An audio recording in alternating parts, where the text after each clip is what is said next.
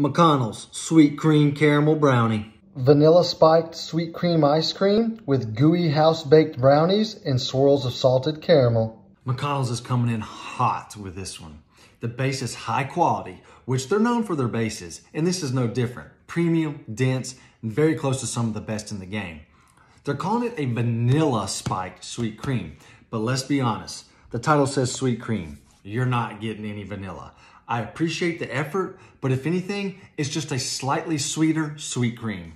It's described as a salted caramel swirl, and that's true, but it's not as good as it could be. It's only fairly salty. I've definitely had way saltier before now, but the overall caramel flavor is great. Very buttery, mixed with a perfect caramelized, sugary, sweet toastedness.